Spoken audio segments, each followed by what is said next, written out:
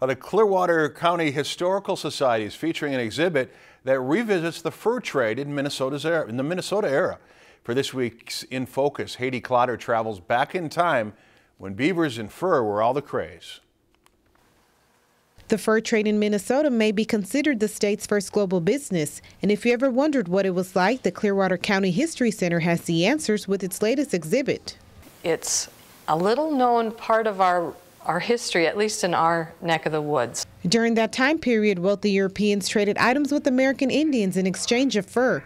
Beaver was the most prominent, and beaver pelts were transformed into stylish hats. We've never looked at the fur trade era, and so this was a great opportunity for us to have this specific exhibit, just to look at something different in our area. The Fur Trade in Minnesota exhibit has lots of interactive components to it. By watching this video, one can attempt to interpret what a French Ojibwe person is saying. Here you can touch these beaver pelts and other furs. Being able to just touch the items is something that I think is unique about this particular exhibit. It's not all behind glass cases.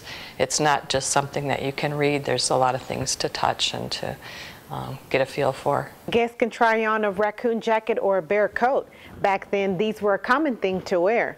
This particular exhibit has been more popular than some of the other traveling exhibits that I've had. There are also key items on display to enhance the experience. Some of our own artifacts from our collection, and we also have some items on loan from trappers in the area. The exhibit runs until November 4th, then will travel to the Beltrami County History Center. Having a professionally designed exhibit coming to northern Minnesota is always a good thing. For this week's In Focus, in Shevlin, Haiti Clotter, Lakeland News. If you've enjoyed this segment of Lakeland News, please consider making a tax-deductible contribution to Lakeland Public Television.